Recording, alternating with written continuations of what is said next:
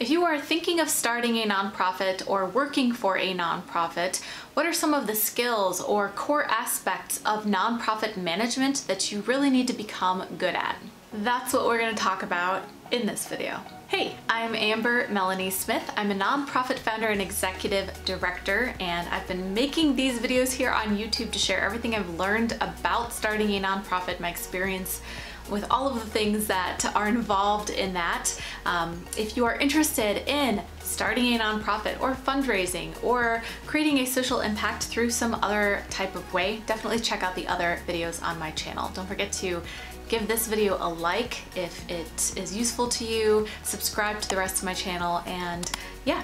And also, if you're interested in some nonprofit trainings to help you get started, check out my website, foundertofulltime.com. Okay, so to set the stage for what I want to talk about today, I want to say, as if you don't already know, that nonprofit leaders and founders have to wear a lot of different hats. They have to be skilled in a lot of different areas, and this is usually because an organization with few resources or possibly no staff when you're first starting up, you've got to be able to fill all of the roles your organization needs until you get those resources and or staff. And a second disclaimer I want to share is that it is pretty much impossible for any one person to become an expert at everything, and let alone all of the 9 things that I'm going to share with you on this list of core competencies you need for nonprofit management.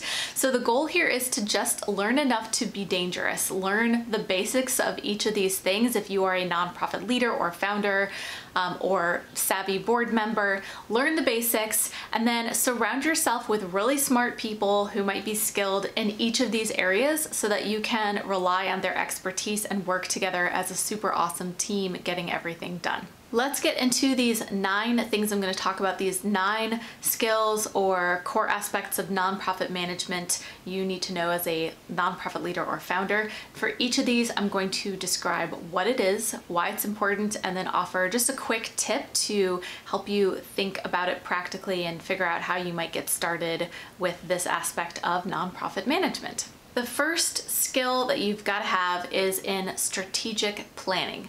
Now, strategic planning is when you create usually a written plan that lays out the goals and activities your organization will undertake throughout the next year or couple of years in order to work towards its longer term vision and mission. Why is it important to know how to do strategic planning? Well, social change and community change can take a very long time.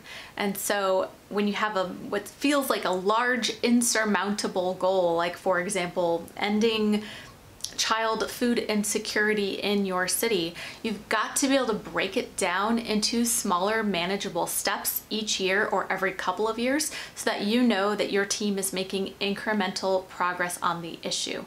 And most issues are also very complicated. There might be 7 things that you have to do in order to create a city in which no child goes hungry. So in one year you might focus on one of those 7 things. Another year you might focus on 2 other items on that list. It really depends on, the progress you're making, the barriers that you're facing, and some of the opportunities around you in your environment. So being able to spot those opportunities, spot those challenges, and then work out a plan for what you're going to do that year as an organization in order to work towards that grand vision that you have is a really important skill. If you haven't done strategic planning before, it can feel pretty daunting. You might not know where to begin. So my quick tip for you is to begin by collecting data and feedback from your community.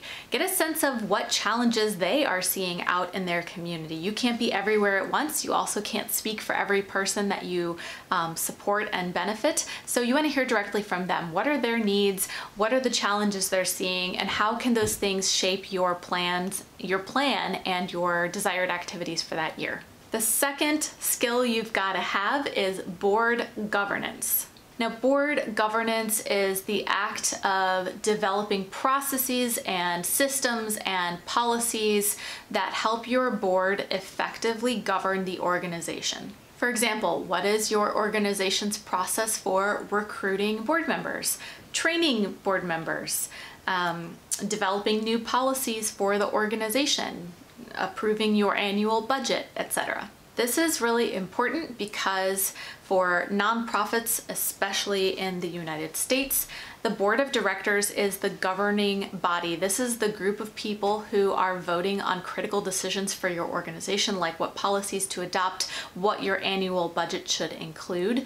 And so you want to make sure that these folks have a structure in place that allows them to govern effectively, become and stay well informed on what's going on in your organization and the organization's needs, and be able to make really informed decisions. Because if they can't make those informed decisions, they're going to make bad decisions, and then that will influence the trajectory of your organization and not for the better. So here's my quick tip on this one. If you can, find and elect a very strong board chair to kind of lead the board.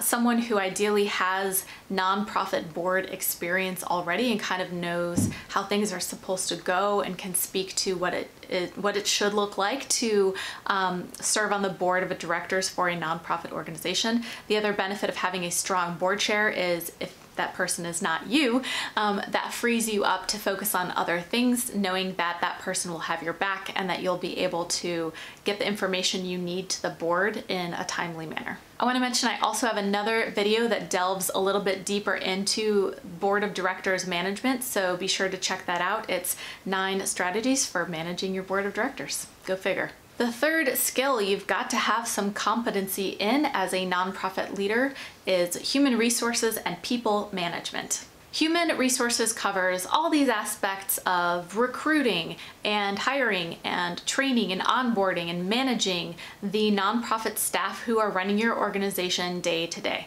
This is really important because once your organization grows to the point that it can hire and sustain paid staff, assuming that is your goal, it's really important to know how to effectively retain them, treat them well, manage their time effectively, make sure that they have proper training so that they know how to do their jobs and run your nonprofit's programs effectively for the benefit of the community. Making sure that you are managing people well so that they stick around is good because employee turnover can cost the organization a bit of money. And that leads me to my quick tip for this one. If you can, really do your research on competitive salaries and make sure that your staff is fairly and competitively compensated for their role and that you are investing in good training, and do these things as early as you can or upfront for your organization when you're first ready to hire people. I mentioned that employee turnover is expensive, so doing these things and keeping your staff happy and around and performing their jobs well can save your organization thousands and thousands of dollars every year. The fourth skill you want to have is recruiting, managing, and retaining volunteers.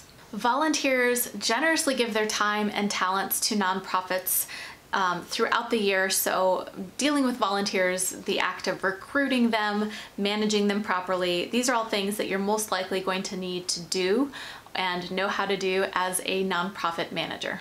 I talked about retaining paid staff. Retaining volunteers is even harder because of course they're not receiving compensation, they're just doing it because of the interest in your cause or their passion for what you do. So there's a sort of different way you would approach volunteers. And it's important because not managing volunteers properly can lead them to quitting or having a bad experience, which you don't want.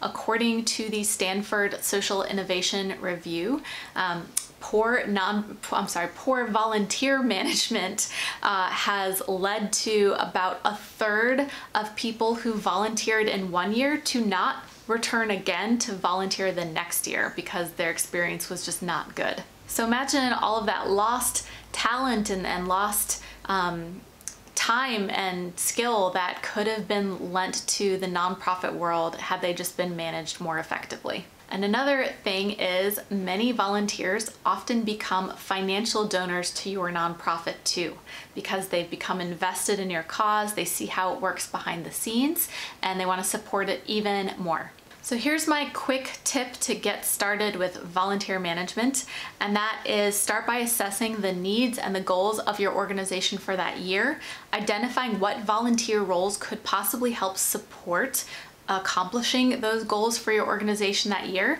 and then create a clear, detailed volunteer job description that you can use to promote your need for volunteers. I also have another video that talks a little bit more about how to encourage volunteers to sign up, so be sure to check that out too.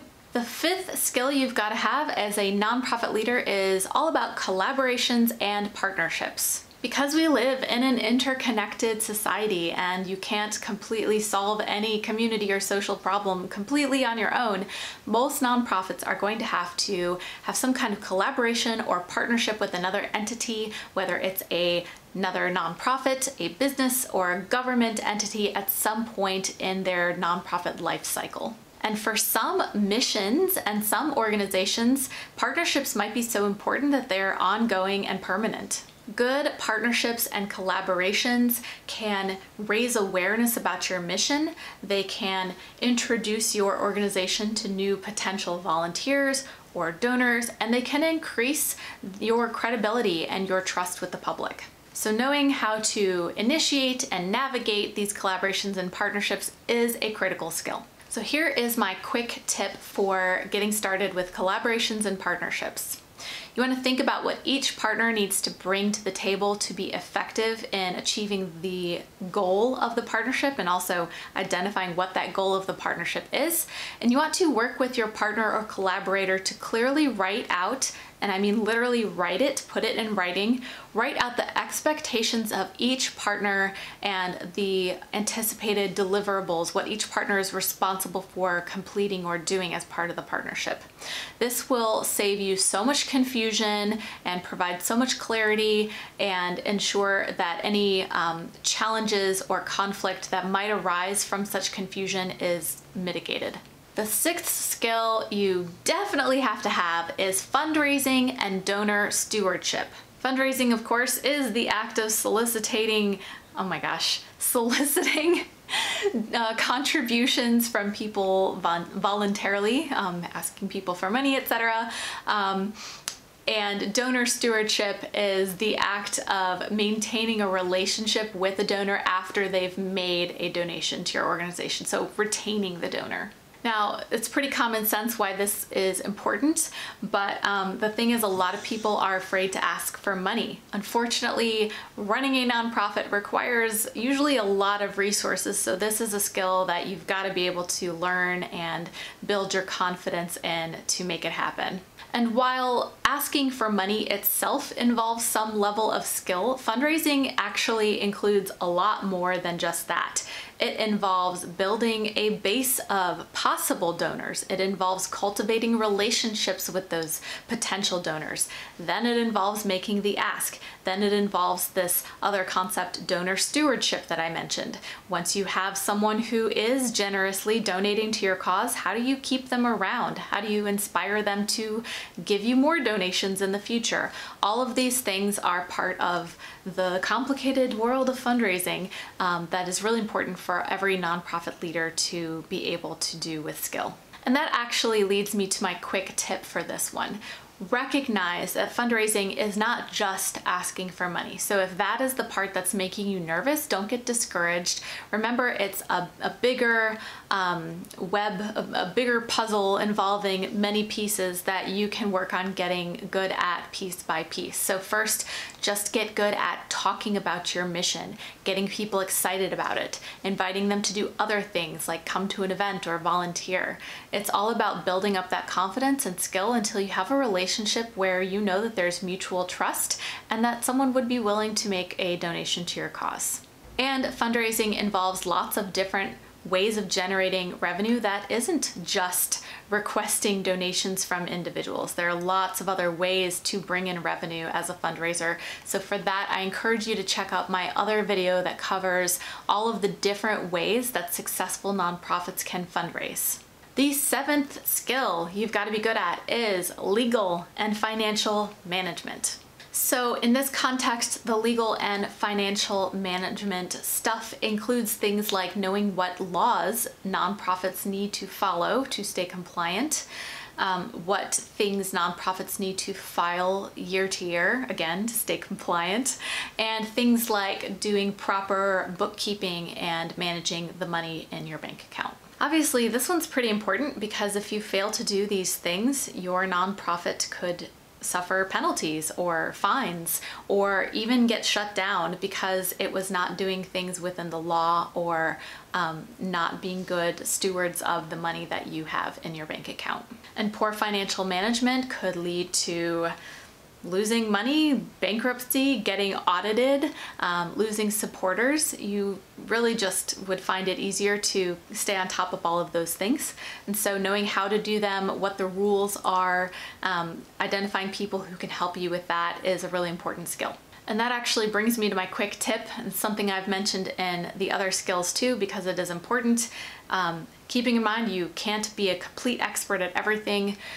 Take the steps you need to educate yourself on the basics of this one, but unless you're really, really good at it already, don't be afraid to ask for help. Find someone who can support you, or even find the financial resources you need to outsource this aspect of your organization to make sure it gets done properly. The 8th skill is utilizing technology and maintaining a strong online presence for your nonprofit. This is important because in this day and age, nonprofits have to have a website. They've got to be engaged in social media and have an online presence. They've got to be discoverable by people looking for them, looking for information about the cause that you are working on. So making sure that you have that online presence, and on the other side, using effective tools of technology to make sure your organization can run as effectively and efficiently as possible will save your organization money and allow you to serve more people. The consequences of not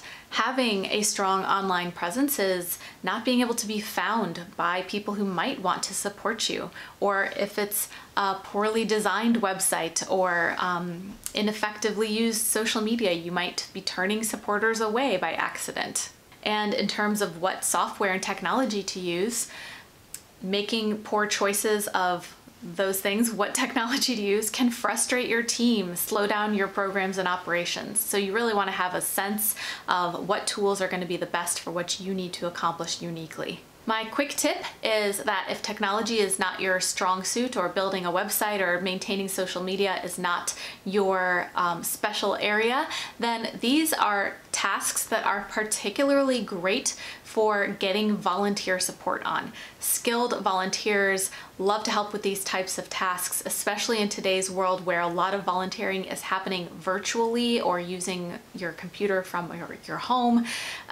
These are great tasks you can try to get someone to help you with. And the 9th and final skill I want to talk about is marketing and public relations. Now, marketing and public relations includes a lot of things, but it especially refers to understanding your organization's target audience, raising awareness about your organization's existence, and helping articulate your organization's mission and needs. It's important because you might have the greatest nonprofit in the whole world, but it doesn't really matter if nobody knows about it. Marketing and the messaging and the storytelling and the media through which you talk about your cause, all of these things draw in potential supporters who might choose to donate or volunteer or support your cause in some other way. So knowing how to do it, at least on a basic level, is another critical skill. So my quick tip for this one is, if you're starting from scratch, start by thinking about what are the key messages you really need the public to know about your organization. What are those 2 or 3 things that you wish people just knew about your cause? Identify what those things are and make sure your team knows how to explain those things and use that same messaging too, so that everyone across the board can be consistent in how they talk about your cause to the public. And of course, I do have another helpful video on this that I did all about defining your nonprofit's unique brand. So be sure to check that one out too if you're interested in diving a little deeper on this topic. Okay, so as you can see, there's a lot that goes into nonprofit management. What do you think? What areas are you the strongest in? What areas do you think you need some help in or want some additional learning in? Let me know, share in the comments. And also let me know if you think I missed something big. I'd love to hear that, what you have on your mind. So definitely comment, and if you are looking for some additional resources, like I said before, check out my website, foundertofulltime.com. I also have a newsletter for nonprofit leaders and change makers with additional resources and sometimes funding opportunities. So the link to subscribe to that is in the description, and sometimes in my YouTube comments as well. I'll leave it there as well.